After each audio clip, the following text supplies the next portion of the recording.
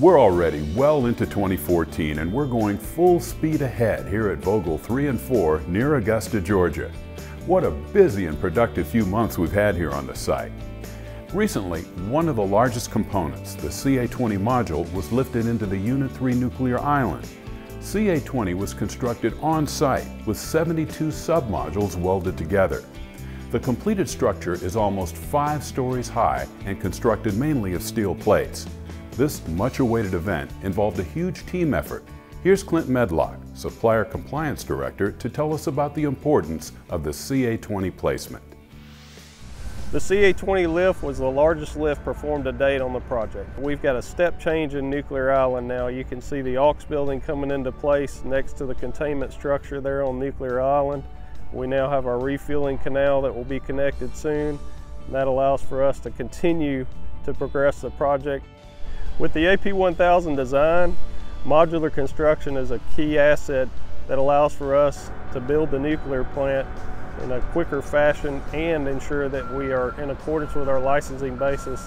The assembly occurs here in the modular assembly building for all the structural modules. We have several suppliers that perform fabrication activities. CB&I and Southern Nuclear with Westinghouse all provide that oversight at those suppliers to ensure that we are in accordance with the licensing and design basis.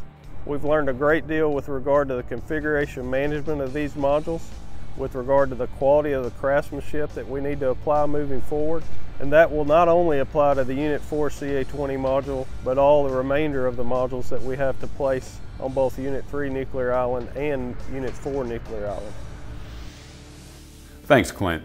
The CA-20 module will house the fuel transfer canal, the spent fuel pool, and several other critical areas for Unit 3. Before we know it, Unit 3 will be ready for the fuel load scheduled for 2017. In February of this year, Department of Energy Secretary Ernest Moniz was at the site to sign loan guarantees, which will result in significant savings for customers. Various representatives from Georgia Power and Southern Company were on hand to witness this historic event.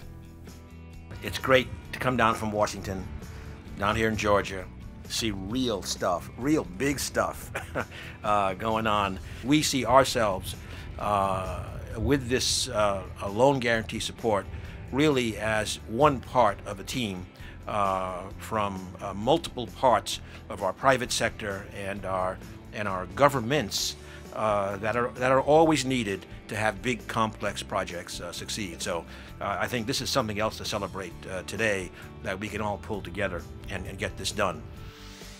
What an exciting time this is for everyone involved in the Vogtle 3 and 4 project, as the dream of new nuclear draws ever nearer to becoming a reality for our company and our country.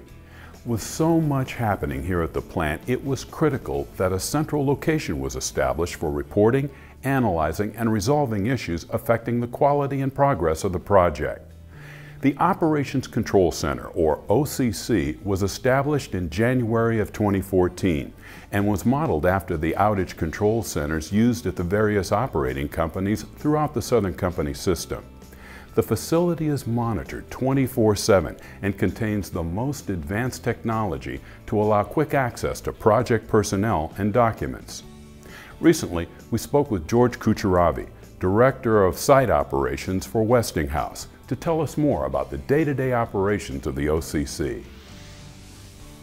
The concept of the Operations Control Center, or OCC, germinated about a year ago when we recognized the complexity of the task at hand and the challenges that would provide for delivery on time, on schedule. We have employees from both Southern Nuclear, Westinghouse, and CBI. We truly are one team. We don't think of ourselves as Westinghouse, CB&I, or Southern. We really think of ourselves as one team in the Vogtle project, solving our project's problems. You know, in January we had unusual weather events here. You know, record low temperatures, and a lot of the support systems weren't necessarily designed for those temperatures. So we came out of that weather event, tried to immediately go back to work, and we had some frozen pipes, and we were trying to do testing that we required some very specific quality and grade of water. So our plant wasn't able to produce because it was still frozen. And as a matter of fact, we had one of the people in the center that day was a Southern employee, and he says, I know just where to get it.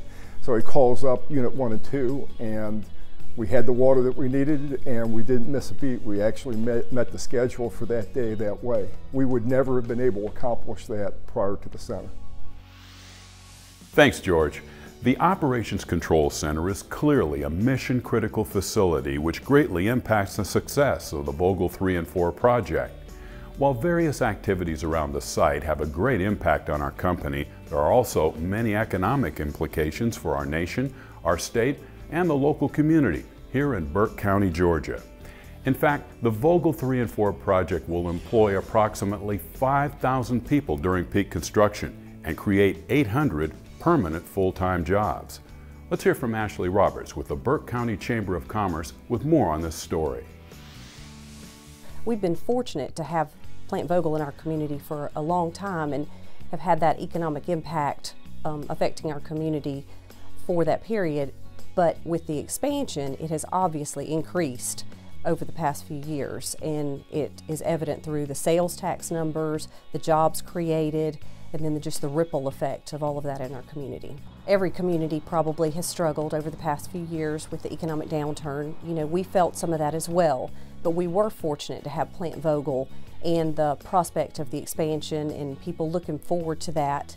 And it has obviously increased our business in the community with more people in town, more people in the restaurants, people shopping, the property tax revenue that we are very fortunate to have and has had an incredible impact on our local government as well as the school system.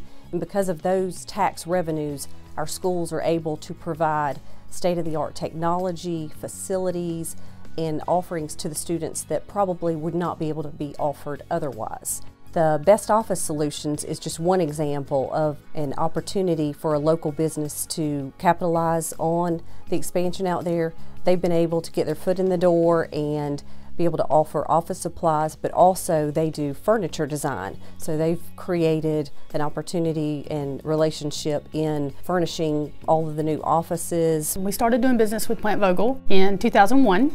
Definitely been a great impact. It's enabled us to do bigger furniture projects and different things like that, and hopefully it's been a win-win for both of us. We couldn't be where we are today if they hadn't supported us. In 2009, the recession really did hit Burke County pretty hard. But we were very fortunate to have Vogtle here supporting us locally. And I don't think if Vogtle wasn't here, I'm not sure that we could make it through that recession. I think it's very important for people to realize what a good corporate citizen that Plant Vogtle is in our community, and George Power and their partners, and the contributions that they make beyond the economic impact, supporting the United Way campaign, putting in a team in the Relay for Life fundraiser, or just recently doing a community project for Martin Luther King Day. They support the quality of life in the community and they take an active role. And in a small community, that makes a big difference. Thanks so much, Ashley, for sharing the difference the Vogtle 3 and 4 project is making here in Burke County. When completed, Vogtle 3 and 4 will produce enough electricity to power 500,000 Georgia homes and businesses. Well, that's all we have time for today. Thanks so much for joining us as we continue this exciting journey towards the completion of the first new nuclear in 30 years here at Plant Vogtle. Take care, stay safe, and we'll see you next time for more great stories here on the Vogtle Timeline Report.